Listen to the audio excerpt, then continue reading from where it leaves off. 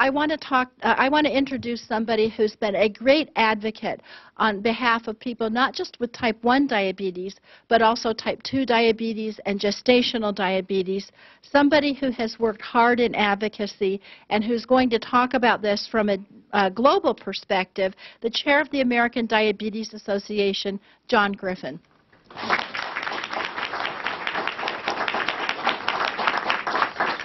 Thank you, Congresswoman DeGette. How special it is to be representing 26 million Americans, children and adults with diabetes, and another 80 million people in the zone of danger of diabetes unless we prevent it. And also of the several hundred of you who are on the Hill this week advocating for full funding for the CDC and NIH to discover a cure for insulin to treat people with diabetes better.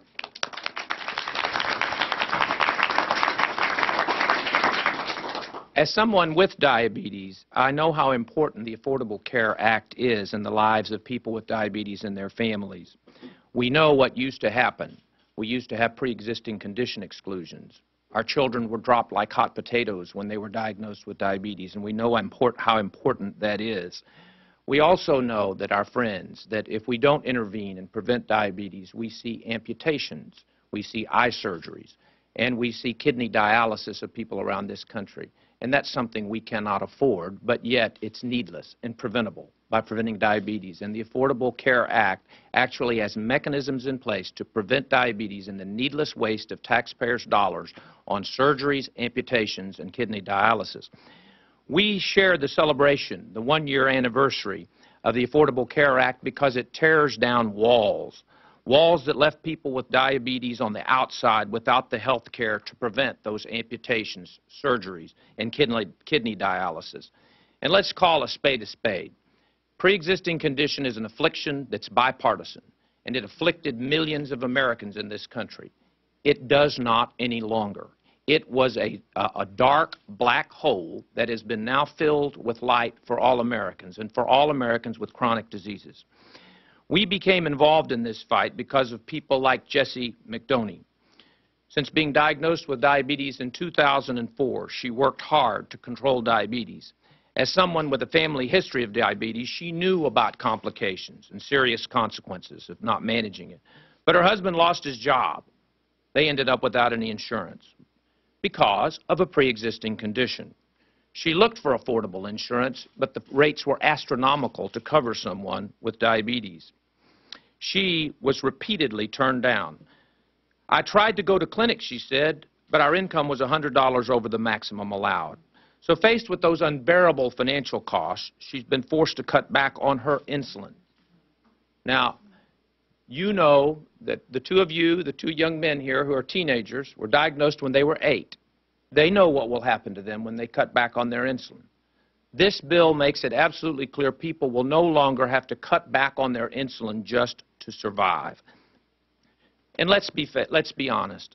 We talk about complications. Complications is not a fair word for what blindness, dialysis, and amputations are. Their tragedies. And their tragedies this legislation helps prevent. The ADA also the American Diabetes Association also became involved with people like Delonte Lewis. When he was diagnosed with type 1 diabetes, his doctor didn't hide the seriousness and said, if you don't exercise and take your insulin, you will die. Quite a message for a teenage child. It's serious business. 8 years later, those words echoed in his head as he struggled to pay for his medications. During the recession, he lost his job as an assistant store manager and therefore lost his health insurance. Without insurance, his health care costs tripled, causing unspeakable financial difficulty on his family. Before health reform, we had a system that would pay for amputations, but not the tools to prevent those expensive amputations. If you had diabetes like me, then you were just one job loss away from losing all of your insurance. Or if you have small children who have the misfortune of being diagnosed with a chronic disease, they too would be dropped. That's because that was the rules of the game then. We were on the outside looking in as opposed to now. So we celebrate the one-year anniversary of the Affordable Care Act because we know when this law is fully implemented, it's going to tear down those fences for people with diabetes, cancer, and heart disease. The fence is already down for Sue Jean Tartman's son, Ryan. Ryan was diagnosed with type 1 diabetes 2 years ago, and he was a teenager. Luckily, he had coverage from his father's job. But less than a year, he aged out, got too old to be on his parents' coverage. Yet, work is ahead of us because he was in a black hole. He could not do anything. But in August of last year, when this bill became law, his coverage was reinstituted, and his family is now protected in ways that they never were before. There is still much work ahead of us in this job. Defending these gains and implementing them is going to be challenging. Yet we know that the millions of Americans with diabetes are 100% committed to making sure these walls remain rubble, pre-existing conditions a relic of an ugly past, and diabetes cases prevented.